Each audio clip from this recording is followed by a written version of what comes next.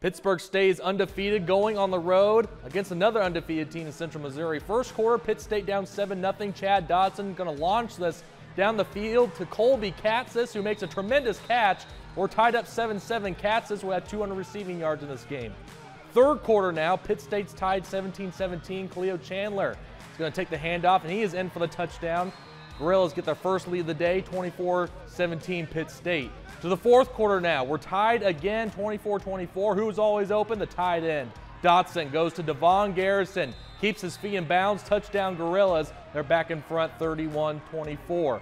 Late fourth quarter now, we're tied yet again, 31-31. Dotson to Mario Kirby, who's wide open in the end zone for the touchdown with 1:48 left to play. 38-31 Pitt State. So now, the play of the game, Pitt State leads 38-37. Central Missouri's going for 2 for the win, but they are stuffed, and Pittsburgh State will stuff it.